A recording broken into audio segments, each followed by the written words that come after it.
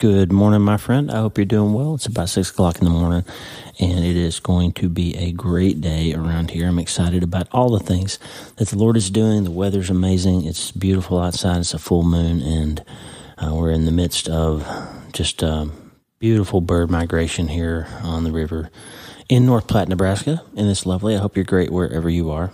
We've had a lot going on lately, a lot of challenges. There's, of course, the world's kind of on fire. There's conflict in Europe, and there's all kinds of things to be praying about. In the United States, there's stress and turmoil, and people are worried about the government, and all kinds of things are happening. And I just want to give you a minute today to think about your thinking. Okay, we're always talking about you can't change your life until you change your mind, and that's true. And I've got self-brain surgery tip number 25 for you today. Remember, I did 31 of these self-brain surgery tips on Twitter a while back, and they were pretty popular. I'm going to put them all together in a single post sometime for you. But I've been just doing these little short episodes of self-brain surgery. And here's number 25. It takes the same amount of work to be in a bad mood as it does to be in a good mood. And both are decisions. Listen to that again. It takes the same amount of work to be in a bad mood as it does to be in a good mood, and both are decisions. Here's the thing, my friend. God has given humans a unique neurological ability that no other species has, called selective attention. As sort of an announcement, I've been honored to have an opportunity to have a recurring 90-second encouraging radio spot on My Bridge Radio in Nebraska. It's going to start soon. We've already recorded the first one. There's 155,000 or so daily listeners, and once it's available, I'll send you the link so you can listen online too. But these are going to be recurring little short, encouraging self-brain surgery tips, basically. And the first one is about selective attention. I won't spoil it for you here, but that's what I chose to use to introduce the topic of self-brain surgery to the Nebraska radio community.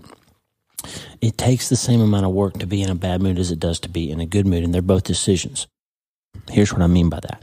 You have the ability, the God-given ability, to engage your frontal lobe and your brain to select what you will pay attention to. Now, I watch Harvey and Lewis a lot, my dogs. You hear me talk about them a lot.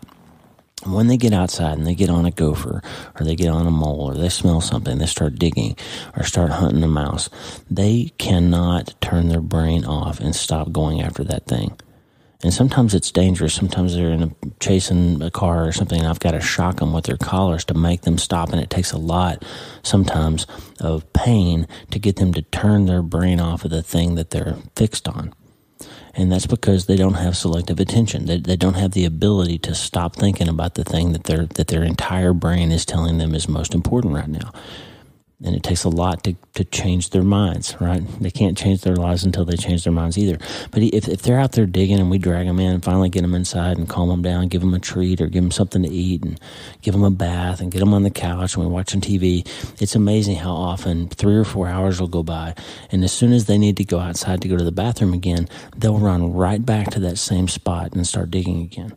Right back to the same thing. Their brain has paused, but when they get that first smell or that first scene of outside, they go right back to the same situation. They cannot switch their brain from one thing to another. Now, some people, all of us really at times, have a problem where we forget or we don't know that we have selective attention. We think that events or circumstances or other people can force us to think and feel certain things. I have a person that I love who occasionally will say something like this: "Boy, you better not wake me up early. Don't make a loud noise and wake me up or I'll be in a bad mood all day." I've heard women say of that of their husbands: "Gosh, boy, you don't want to get him up on the wrong side of the bed or the whole day is going to be downhill from there."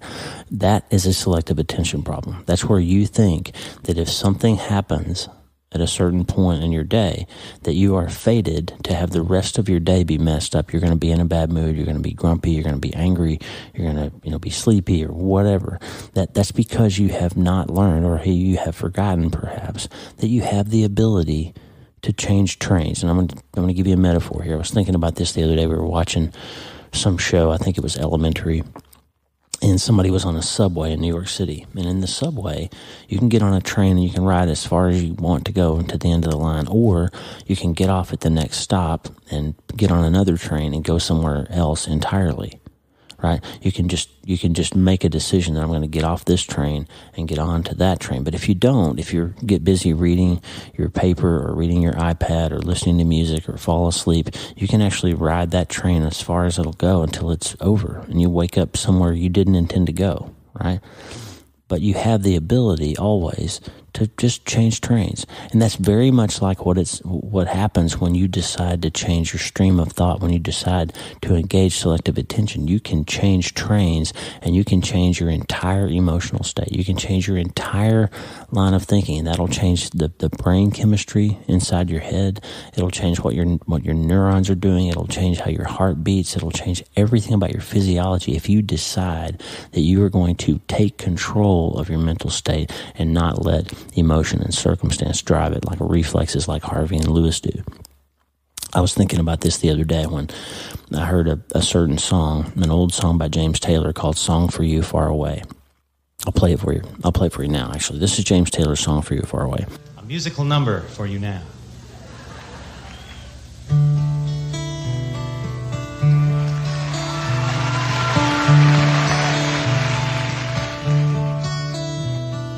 People around me, they're at it again. God only knows how they do it. One then another, then back again. Something else putting through it. Me, I've been watching more than 15 years, and it hasn't changed a bit. No, no. People keep talking about a different line, but it never seemed to fit. This is a song for you, far away, far away. This is a song for you, far away from me. This is a song for you, far away, when you're far away. This is a song for you, far away from me. Sitting here all alone is bringing it on again. I'm gone again. Sitting here thinking of you is driving it home again. This is a song for you, far away, oh far away. This is a song for you, far away from me. Open the door, it takes me back. Oh, it takes me back. Mention your name and I'm gone again. Oh, I'm gone again. This is a song for you, far away from me.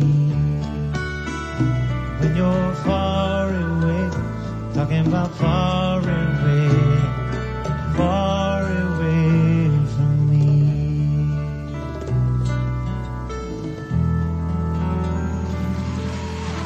That's a song I learned how to play a long time ago, and it's kind of a sad song to me. He's singing to somebody who's far away, and every time I hear that now, I think about Mitch.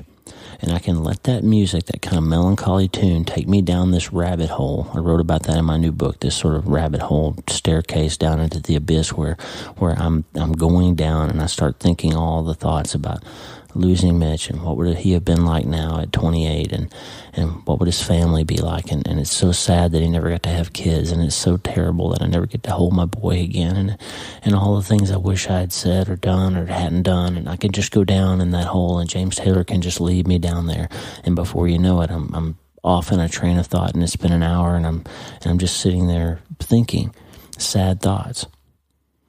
Or I can do something different. I can say, yeah, that song reminds me of Mitch, and boy, he was a good kid. And I remember that time we went to the beach, and I can change the direction of that thought process, and I can find some place to redeem it and bring it back into the light, and I can go on about my day and have a positive memory of my beautiful son instead of being down in the abyss, right? I can engage selective attention. Now, I'm going to give you a little bit of scripture. Philippians chapter 4 is kind of the textbook of the Bible on self-brain surgery.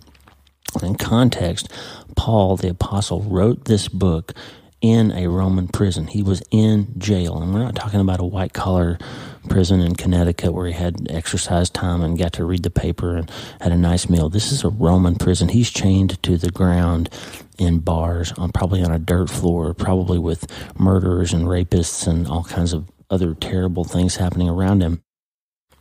And yet he can write this in Philippians chapter 4. He can say, starting in verse 4, "Rejoice in the Lord always." I will say it again, rejoice. Let your gentleness be evident to all. The Lord is near. Do not be anxious about anything. He's in a Roman prison. He could be executed. He could be flogged any minute. He could be gang raped by the people in there. He's saying, rejoice. Don't be anxious. But in every situation, by prayer and petition with thanksgiving, present your request to God. That's the mechanism of self-brain surgery. You pray, you meditate, you lay it before God, you give it to somebody bigger than you. And the peace of God, Paul says, which transcends all understanding. You can't understand it, but he's going to do it. The peace of God will guard your hearts and your minds in Christ Jesus. Your heart and your mind, friend, need guarding. Because if you don't guard them, your brain will take them down a rabbit trail. Your brain will forget that you have selective attention, and you'll go down the hole like I do sometimes with Mitch. And he says, finally, and brothers and sisters, whatever is true, whatever is noble, whatever is right, whatever is pure, whatever is lovely, whatever is admirable, if anything is excellent or praiseworthy, think about such things.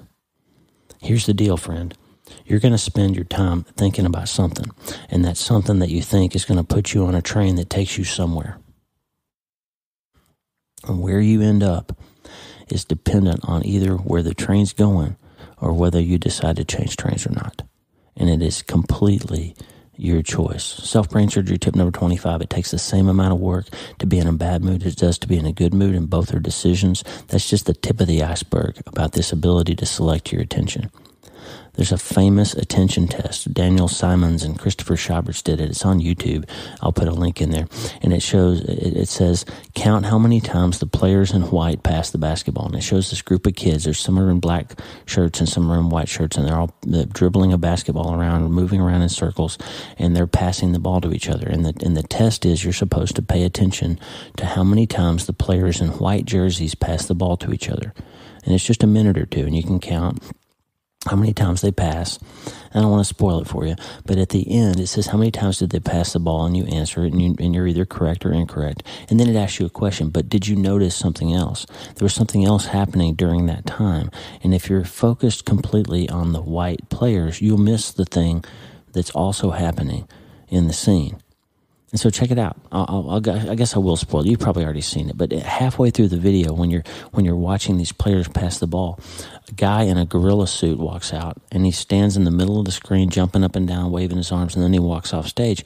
And it's amazing. People have not seen that before or have not been exposed to that. A tremendous percentage of people never notice that gorilla walking by. They're so focused on the white players passing the ball, the players in white jerseys passing the ball. I'm sorry about my voice this morning, by the way. A little frog in my throat, I can't quite clear. But so people focus in on the task, and they miss something else that's out there that's right in front of them. And that's the problem. If you don't learn how to engage selective attention, if you don't learn how to zoom out or zoom in or pay attention to other things, you can miss some great things in your life. If you're grumpy all day because somebody woke you up early, then you'll miss somebody else who's trying to be sweet to you, or your wife's made you breakfast, but you're in too bad of a mood to enjoy it, right?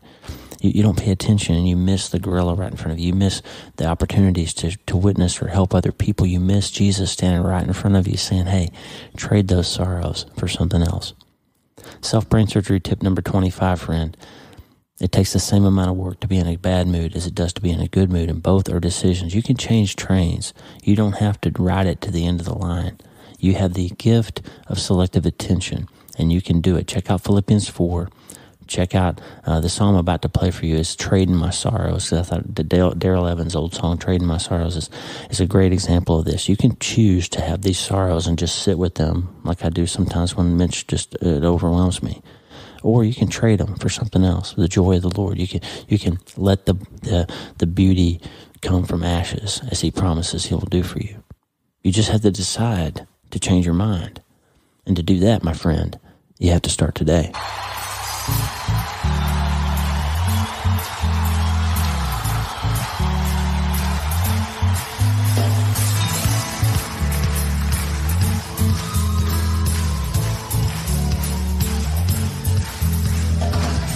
I'm trading my sorrows.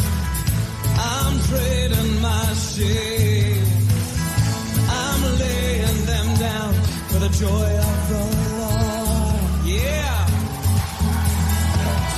I'm trading my sickness. I'm trading my pain. I'm laying them down for the joy of the Lord. We say, yes, Lord, yes, Lord, yes, yes, Lord. Yes, Lord, yes, Lord, yes, yes, Lord. Yes, Lord, yes, Lord, yes, yes, Lord, amen. I'm pressed but not crushed, persecuted, not abandoned, struck down but not destroyed.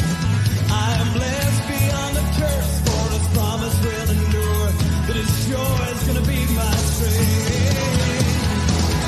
Though the sorrow may last for the night, his joy comes with the morning. I'm trading my sorrow. I'm trading my shame. I'm laying them down for the joy of the Lord. Trading my sickness. I'm trading my sickness. I'm trading my pain. I'm laying them down for the joy of the Lord. Oh, we agree with you, Lord. We say, yes, Lord, yes, Lord, yes, yes, Lord. Yes, Lord, yes, Lord, yes, yes, Lord. Yes, Lord, yes, Lord, yes, yes, Lord, amen. We say, yes, Lord, yes, Lord, yes, yes. We say, yes, Lord, yes, Lord, yes, yes, Lord. We say, yes, Lord, yes, Lord, yes, yes, Lord, amen. I am pressed but not crushed, persecuted, not abandoned, struck down but not destroyed. I am blessed beyond the curse, for his promise will endure, that his joy is gonna be my strength. And though the sorrow may last for the night, his joy comes with the morning. I'm trading my sorrow. I'm trading my shame. I'm laying them down for the joy of the Lord. I'm trading my sickness. I'm trading my pain. I'm laying them down for the joy of the Lord. Yeah. Come and set our feet a dancing, put a new song in our heart, oh God, a song of praise and hope.